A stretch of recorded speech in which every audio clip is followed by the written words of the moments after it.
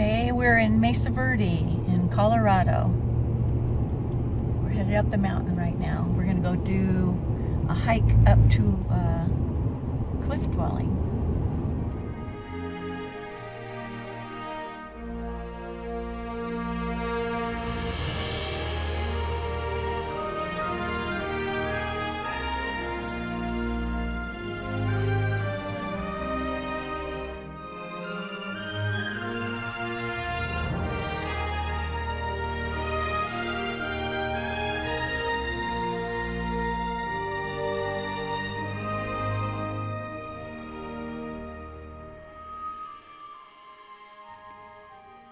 These cliff dwellings were built by the Anasazi.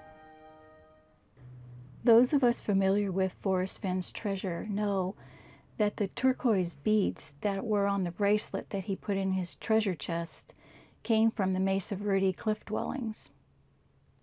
Sometime around 1200 AD, it's believed that something major happened to make the Pueblo people change the way they were living, because around 1250, they moved from the mesa and began building settlements high in the cliffs.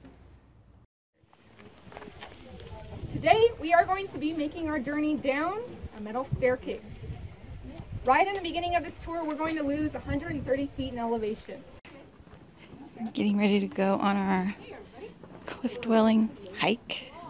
We're going down the stairs. The park ranger said that this trail here was put in by the Park Service and it's about 100 years old. Still in good condition. I'll turn you around and I'll show you behind me here. We're going to be climbing up this ladder. It's a 10-foot ladder, so we're going to be climbing up the ladder next. Researchers aren't sure what drove the Anasazi to retreat to the cliffs and fortified villages, and why the villages were built so high in the cliffs is a mystery. One theory is that they were attacked. Some of the remains found in the area had their skulls crushed and their scalps removed. Also, these remains weren't buried in the traditional way. It's unknown for sure how the Anasazi had scaled the cliffs, let alone lived there. It took skill and courage to live among those cliffs. It wasn't too bad of a hike. We're already here at the cliff dwelling. And this is something to see. This is amazing. Okay, I'm going to take you down here.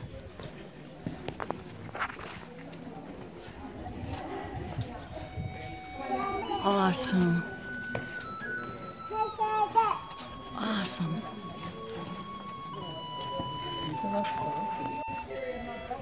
Oh man. If you haven't been, this is a must-see. So up there, there's a beam, a wooden beam, and there's two wooden posts that come out that are dated back to 1100, 1200. And they are original. That came here to visit last summer is that they shared with me that it's not that hard to carve a stone block out of sandstone using a stone. And with practice and perseverance, of course, it could take maybe 30 minutes to carve out a stone block from sandstone. Why the Pueblo people left the area is a mystery. For a long time, researchers thought it could have been from the drought that lasted from 1276 to 1299. It's also believed the Anasazi people might have nearly deforested the region, chopping down trees for their shelters and firewood. I'm good.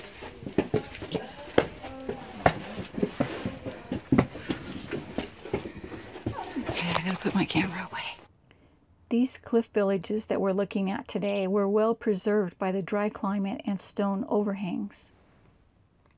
In the 1880s, Anglo explorers discovered these dwellings. They named the builders of these empty structures cliff dwellers. And today, they're protected by the National Park Service. All done with the tour. What a great place. You guys have to come if you have not been here yet. The tour was like $5, right? $5 a person. $5 a person.